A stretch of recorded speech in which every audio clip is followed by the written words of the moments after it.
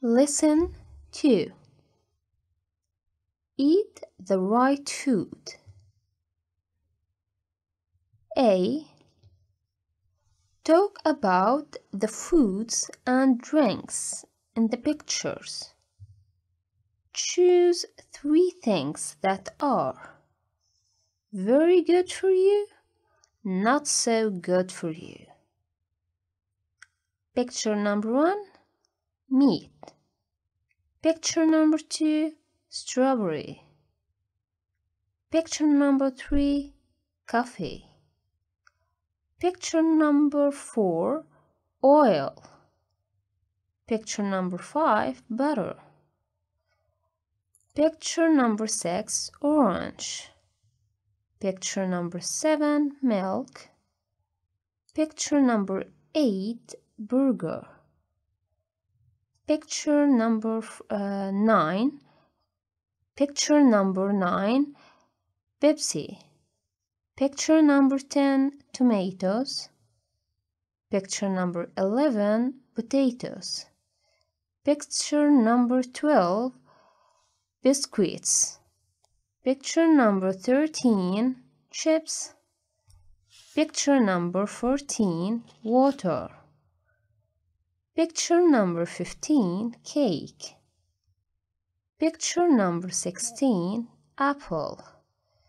Picture number 17, cheese. Picture number 18, lettuce. Picture number 19, sandwich. Picture number 20, cucumber. B. Now read Layla Ahmed's report in the school magazine and check your ideas. Then do exercises A and B on pages 19 and 20 of the workbook.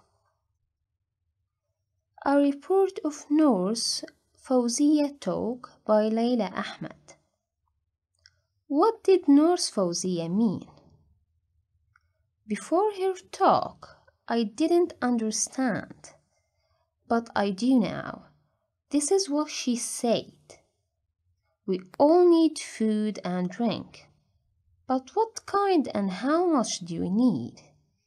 Some kinds of food are very good for us. For example, fish, fruit, and vegetables. They keep us healthy and they don't make us fat. We should eat 5 pieces of a fruit and vegetables every day. But we can eat more. We should also drink a lot of water. Meat and cheese are also good, but only if we don't eat too much. They have a lot of fat. We should be very careful about anything that has a lot of fat, salt or sugar in it. This doesn't mean that we should never eat biscuits, sweets, chips, or crisps. It's all right to eat a few. If we eat too many, we will be unhealthy and we will get fat. When Nurse Fawzia came to our school, I had a big crisps, 2 chocolate bar, and bottle of cola in my school bag.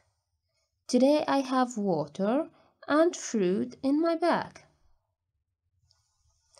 C. Study the functional grammar box below. Then do exercise C, page 20 on the workbook. Expressing quantity. Too much, too many, a little, a few. A little sugar is all right, but too much is bad for you. A few biscuits are all right, but too many are bad for you.